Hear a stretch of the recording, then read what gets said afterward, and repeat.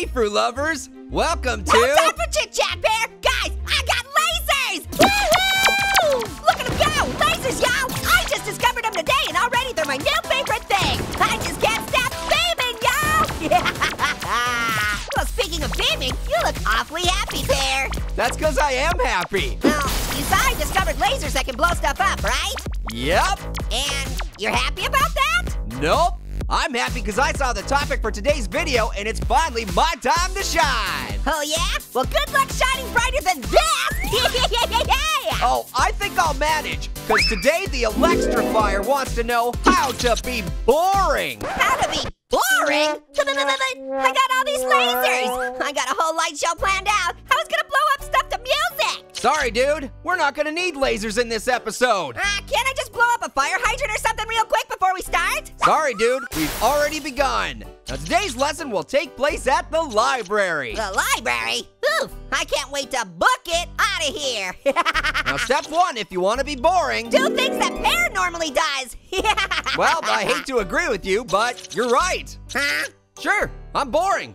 I'll own it. But being boring is a bad thing. Don't own it. It makes it really hard to make fun of you. Orange, being boring isn't necessarily a bad thing. The way I see it, that's just another way of saying irresponsible or thoughtful, or a total snooze fest. Yeah. Now come on, let's stack these books up high and make a high dive. Ooh, can I shoot a laser at the self-help section?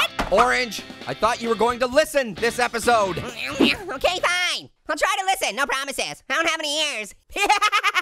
Okay, so step two for being boring, don't do anything Orange normally does. And proud of it. Yeah. Huh? That means removing distractions from your life, like kazoos, But, and whoopee cushions, and boom boxes, but. and mini trampolines, and RC helicopters, and definitely lasers. Oh, you mean all the reasons for living? This is madness, Pear.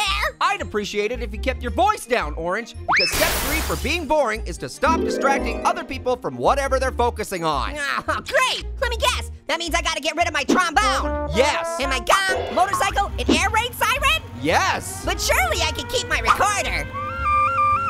No wind instruments of any kind. No wind instruments? Well, that blows. Now then, that brings us to the final step. I'm ready. I'm not sure you are. I am. Let me have it. I can take it.